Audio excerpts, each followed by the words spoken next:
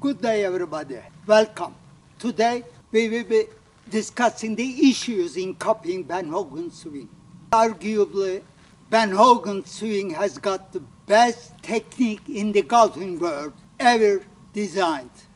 So why people are not trying to copy Van Hogen? Because they think it's not easy.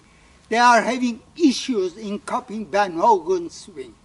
Yes, that's true. We will be discussing reasons behind these issues. It is the differences in the swing mechanics, what is generally called modern swing mechanics, and Van Hogen's swing mechanics. Modern swing mechanics are a lot different than the Van Hogen's swing mechanics. Therefore, if you try to copy Van Hogen's swing, you will certainly have issues. Modern swing mainly uses shoulders, pelvis, hands and arms in golf swing. These are the leading swing elements. The rest will follow these elements. What are the rest is trunk, chest, rib cage. Whereas in Van Hogen's swing, shoulder blade, rib cage, lateral movement. Shoulders and arms are secondary. Shoulder blades and rib cage and lateral movement, both in backswing and downswing, is primary. Lateral move of chest, chest bend, and rotation. Pelvis in Van Hogen's swing follows. Pelvis is kind of secondary. Chest and rib cage is kind of primary rotator.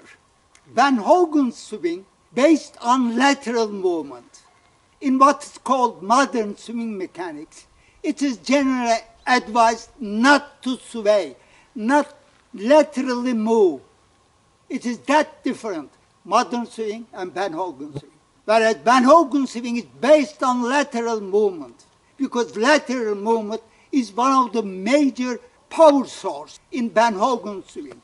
In order to copy Van Hogen's swing, swing mechanics must be revised as per the Van Hogen's swing. First, setup is different. Club head and both feet should establish 3 feet of the setup. This is not right. This should be as the legs of tripod. Once you set up, like in Van Hogen's swing, then your hands should be vertical to the ground, lateral movement. Thank you for watching. Hope it's useful. See you in the next video.